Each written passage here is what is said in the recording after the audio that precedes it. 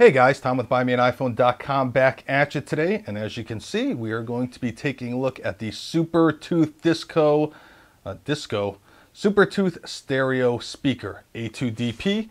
This is the box. There's an image on it on the top, and frankly, I've taken everything out, so we will go and bring in the real stuff. Okay, so let me show you what it comes with. As you can see, it comes with the unit itself.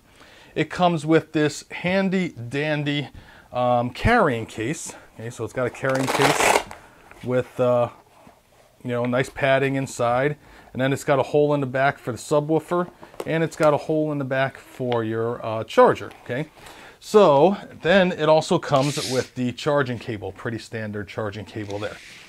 So guys, as you can see, this is a Bluetooth speaker, very portable. And you can check this out on supertooth.net. That's S-U-P-E-R tooth.net. It's not available directly from their website, but if you do an internet search, you can find this numerous places online for anywhere between $100 and $130. So let's kind of go over everything here, and then we'll get into some of the details.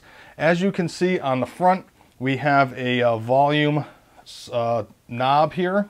We've got a Bluetooth indicator.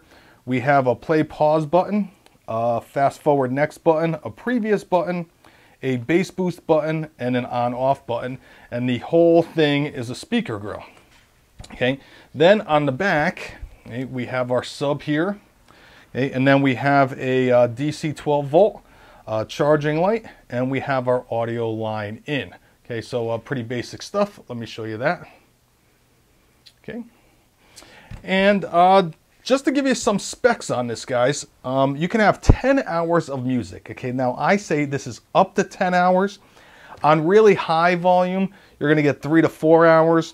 On medium volume, you're going to get 10 hours. You've got 1,500 hours of standby time or something crazy like that. 3 hours it takes to fully charge this from dead. It's got a 12-watt internal subwoofer and 2x8-watt RMS, okay, and also the input jack. And like I mentioned, it does have A2DP. So let's get this bad boy going here. Okay, as we know, we're going to press that for our power. Okay guys, so let's show you how to pair this bad boy here. And what we're going to do is obviously we're going to go into general. Now you guys can pair this with anything. It doesn't have to be an iPhone. It could be a laptop. It could be a Droid. It could be whatever. Now you're going to press and hold the power button for about 5 seconds until you see the light go red and blue. Then we're going to pair it. Okay, it'll do this little spinny thing. Put in the 4 zeros. Okay, and now it is connected. So what we'll do is we will go over to our iPod here, and we will pick oh, that seems like a good one. Okay, and there we go. So we've got it going through the speaker there. And it goes pretty loud. That's about halfway, guys. I'm not going to do a lot of the, let me show you how loud it gets, because, I mean, it's only going to be as loud as your speakers here. Hey, and then you've got, you play your pause button. Okay. Okay. And then you've got your fast forward button, so you can go to the next one. You can do your reverse one there. Okay, and then here's your bass boost. So you can really get a lot of bass there, and then there's your power. Yeah. So that's just a kind of a little sampling, guys. That is the Supertooth Disco. A very portable unit. You know, it'd be great to go on vacation with. You know, maybe take it on the boat or the beach or whatever. Maybe not the beach. I mean, there's a lot of sand. But, guys like going to the beach. I don't know. But anyway, you can take it to maybe it's your second vacation home, or pretty much wherever. I mean, we take it to the park and we listen to the music while we're playing at the park or whatever.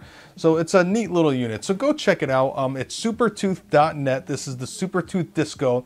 And like I said, you guys can find it online, Amazon or some of the other online retailers for anywhere between $100 and $130. The one kind of issue I kind of have with this is here the button is it's not large, but it's very tall here. So to get to this play pause, you really have to go with your thumb. If you go with your finger, it's a little bit awkward to get in there. Okay, so I'm not sure why why they decided to put the volume button right in the middle there, but you know, like I had mentioned, you kind of got to go in from the side on these buttons, whereas if you go straight forward, you can see how your kind of finger kind of hits up against that.